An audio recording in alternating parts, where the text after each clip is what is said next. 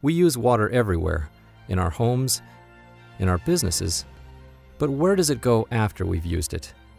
Underneath the looming skyscrapers and busy streets lies a massive network of sewer systems that feed into the largest advanced wastewater treatment facility in the western United States. The San Jose-Santa Clara Regional Wastewater Facility treats over 110 million gallons of wastewater a day and serves 1.4 million residents and 17,000 businesses across 8 Silicon Valley cities and unincorporated areas of Santa Clara County.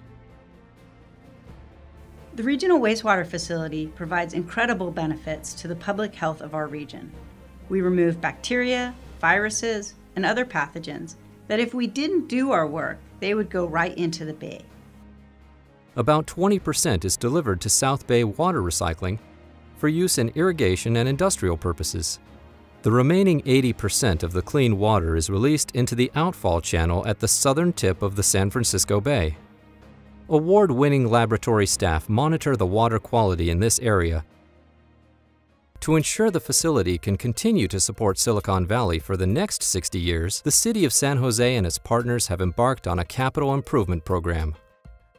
Like a lot of the wastewater infrastructure in the United States right now, most of the equipment at our facility is at or beyond its useful service life. Since late 2013, we've been working on a capital improvement program. It's a $1.4 billion 10-year program. And it really comprises of 33 big project packages, which will essentially touch every treatment area.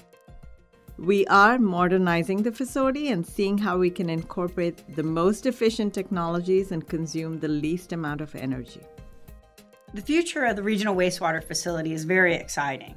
Of course, we'll continue to protect public health, the environment, and the economy, but we're looking forward to doing even more so that the Bay can become healthier and healthier.